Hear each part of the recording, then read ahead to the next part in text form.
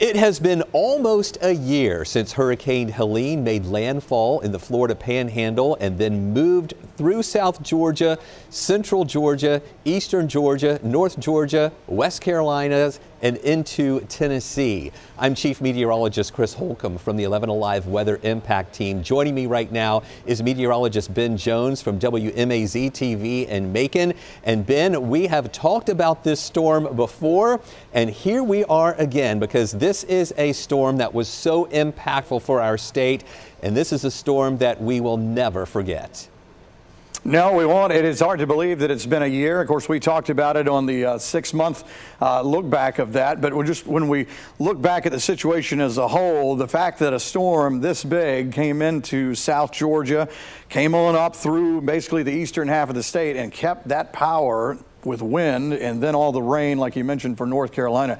Absolutely amazing. It's been one of these things that, looking back over other storms, if we've been looking back over the books over the past year, trying to compare it to things, it's hard to compare it to some of those storms, Chris. You're exactly right. And you know, you're talking about the power of it holding together as a hurricane as it moved through much of the state. We have some statistics here of the storm and the impacts that it made on our state. Now, it first made landfall as a Category 4. That's when it was coming through the Florida Panhandle. But when we saw this storm come through the state of Georgia, we're talking about wind gusts at around 100 miles an hour. There were 249 deaths in the United States. That is the deadliest since Katrina back in 2005, and we just had that anniversary a couple of weeks ago.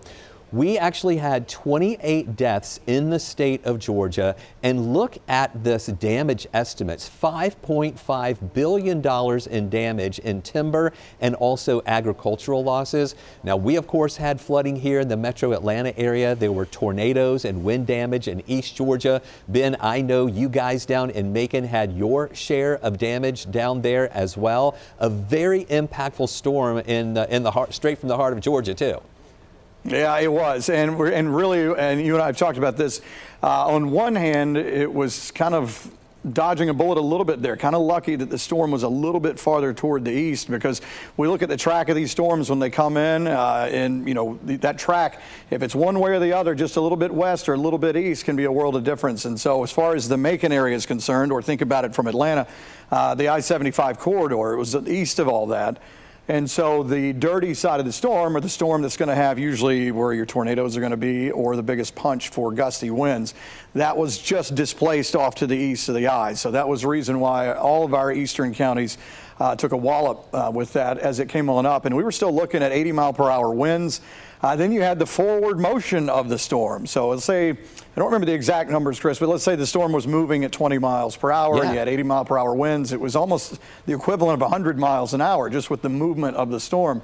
And you and I have talked about this. If you go down I-16, or say you go to, for us, St. Simon's, going back roads, you know, going Hazelhurst, places like that. Some of these trees, they're young trees, but it was almost like they're elastic enough that they had such a steady flow of wind for so long, they're permanently stuck at a near 45-degree angle. I'm talking about when you're riding for miles and they're still that way. Yeah. And just never stood back up. And that's, of course, the trees that did come down, the ones that are still there, just a testament to the consistent power of the wind with that storm. And this is a good illustration. There's the track you're showing too. Yeah, this is a good illustration here of what Ben is talking about of the track now that it's over. We can see the historical track of the storm here. I'll zoom in a little bit closer here to where you see that landfall there in the Big Bend area of Florida. It was late night when it was moving inland, and then it moved up through Florida into South Georgia. And then here you can see where we are here, Ben, Atlanta there, and then you can see where you are in the Macon area, how that track, this is what you were talking about there, the center of the storm went just to the east of you there in Macon. And we often talk about that right front quadrant of a hurricane or a landfalling tropical system that has the worst impacts there with it. So that was just to the east of you, just to the east of the Atlanta area, and that's what sent all of the crazy weather in East Georgia over toward Augusta and up into South Carolina as well. well. The center of that storm also stayed just to the east of Athens, and then it curved up like around Rabun County, moved up through western North Carolina, where we saw the impacts that it had there, up through parts of Tennessee, Kentucky, back down toward the Nashville area before it finally diminished there up near Nashville. So, Ben, even though we're talking about both your city there in Macon and where we are here in Atlanta, we were on the, I guess you could call it the cleaner side of the storm, the side of the storm that's not as active, but we still had those impacts here, even on that quieter side of the storm. Yeah, we're doing an actual look-back story here, a special here at the station here today. And I don't know all the particulars of Atlanta, but wasn't Buckhead one of the places that had some bad flooding? We did. Right on the Peachtree Creek, a lot of our creeks and streams were flooding, and we're attributing a lot of that, number one, not just because of the rain from Helene, but the rain leading up to it, a predecessor rain event, you know, that's what we call it there, where we had almost a foot of rain. It was over 11 inches of rain that fell in those days, including the day that Helene hit. But we had a lot of that rain even before. So before Helene even got here, we had creeks and streams that were just ready to come out of their banks. And then you add Helene to it, and they did. So we did have a lot of that flooding here right inside Atlanta and in North Atlanta, up in the Hanover West neighborhood, Bowler Road neighborhood. Those are the areas that were hardest hit when Peachtree Creek came up out of its banks. Yeah, that's what I'm talking about. One of these kind of unparalleled storms because of all the wind that was coming through for us. And then it gets all the way up, and then we start looking, not just Atlanta area, then we started, you know, after the event is pretty much done, subsided here, and then we're looking at western North Carolina going, you got to be kidding me. This thing is also a huge rainmaker, a flood maker in the mountains of North Carolina. So it was just something, it was a storm that had a little bit of something, everything in the whole mix right there. If we can, Chris, I wanted to pull up some pictures we were looking at today. Our producer, Megan, may be able to take these full. Just to show you, though, just within a year, I talked about like driving some of these roads, going back down into southeast Georgia, how you can still see stuff. This is a look, and Megan can tell me, I believe, is this going to be Dublin area? So this is Lawrence County for us. Telfair County here. And this is at now. Wow. So you can see some cleanup and some rebuilds, if you will, some places. This is somebody's driveway in Dublin. This was their only way in and out of their property, and there it is now. So, you know, pictures and video, that's how they'll look back and remember a lot of this stuff. But in the moment, they're probably like, wow, how long is this going to be this way? Because it came in and just took out vital roadways. That was the only way in and out. Some people were just stuck for days. And the fact that it impacted so many people in our state, you know, a lot of times you would think, okay, it's just the southwest corner of the state. Of course, we can get relief down there to help, but it impacted, this storm went straight through our entire state there, impacting so many people. So the resources available for folks to clean up and to fix those roads and to fix those power lines were multiplied because the entire state was impacted by this storm. Yeah, you're right. I mean, it was a total domino effect, and just still amazing when you look back in the short term at how all the emergency crews, not just Georgia but Southeast, were able to respond to a lot of that. It's pretty amazing. And I think about, too, when you were showing that track just a moment ago, there was that kind of northward movement just in the Big Bend of Florida, and then there was a little bit of a jog toward the east and then back north at the beginning of that. So, you know, obviously we don't want anyone to be affected by the storm, but just take for the sake of you and I talking from Macon and Atlanta, all that would have taken is not that jog back at the beginning of that track when it was coming on shore in Florida. That was when it kind of did that eastward turn and then back north, and it put it pretty much arm's length out of reach for us, and definitely a little wider away for you as well. But had that been a little bit farther west and kind of followed 75 up, it'd be a totally different story for where you and I are talking from right now. I mean, we're talking about 80 to 100 mile per hour winds in Macon, you know, and then up in Atlanta, maybe not that strong of wind by the time it got there. But definitely more of that flooding effect and wind would have been more for the metro there too. So it's a game of inches when you watch this stuff. And of course, somebody gets unlucky with it, unfortunately, and this kind of proves that when we're watching these storms and we talk about one side of the track for the other, there's a marked difference really on that eastern side, that northeast quadrant you talked about.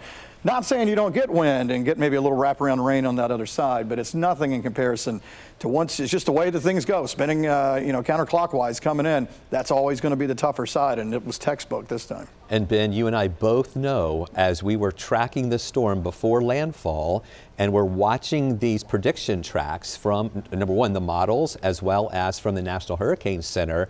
And some of those tracks were bringing the center of the storm right through Macon, right through the heart of the Atlanta area as well. And that was one of the scenarios that could have happened with this storm. So when we started seeing that little bit of a jog to the east, you never want to wish anything bad on anybody else with that, motion to, away from us.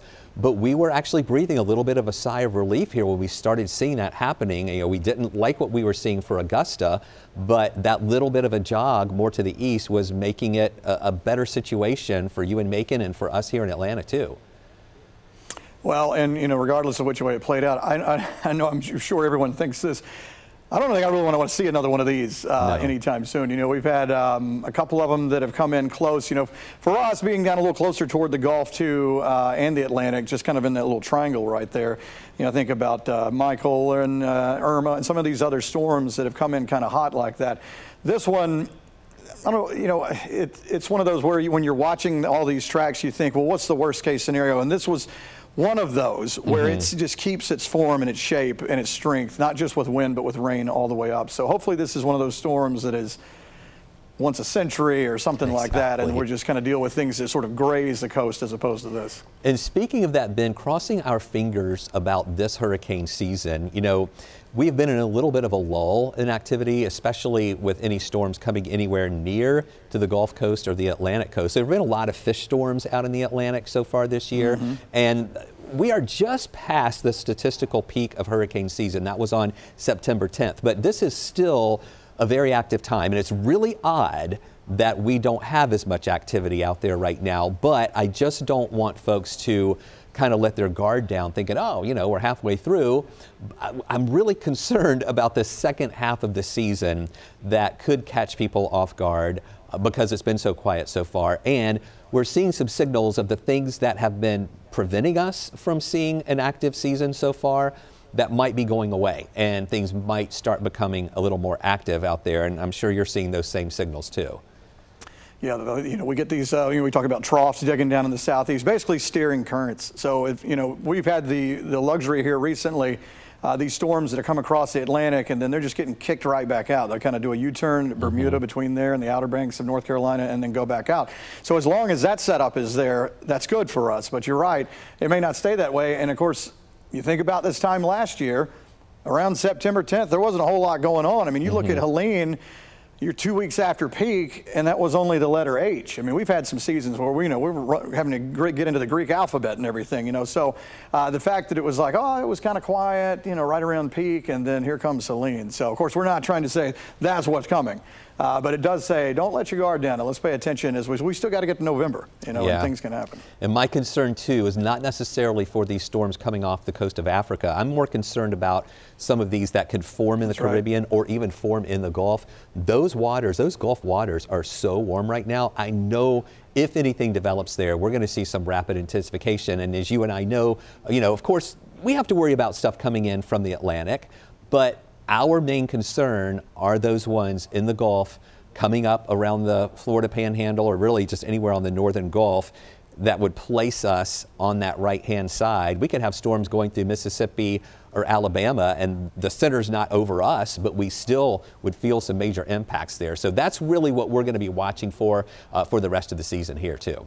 Yeah, when you think about it, you're right. We're getting more into that geographically as kind of a spot where these things are going to take off. You have the Atlantic part, and then the Caribbean and the Gulf.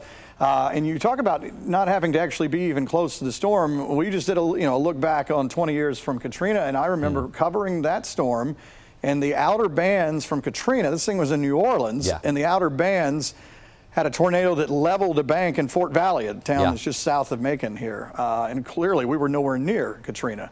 But you're right, anything that goes to our west, that's a good point. Yeah, we're thinking about Atlantic, but as we start thinking about coming up from the Gulf and all that, that Helene sort of setup. Yes. That's what we don't want. That's our nightmare here. So Ben, thank you so much for looking back 1 year later. You know, in a way it seems like it was just yesterday, but then in a way it seems like it was a long time ago. It was just something that we want to forget that came through our area. But it's cool to see the resiliency of the folks who are rebuilding, coming together to help get everything back to normal. So Ben, thank you so much for joining us here tonight and giving us your insight there from straight from the heart of Georgia down there in Macon.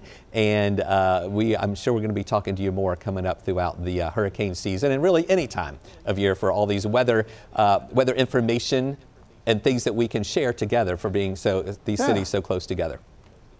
Thanks, Chris. It's an honor. It's a privilege. Anytime, give us a call. We'll be glad to chat about it. Good to see you. All right. Thanks. Ben Jones, meteorologist from WMAZ down in Macon. And thank you for joining us for this look back at Hurricane Helene just 1 year later.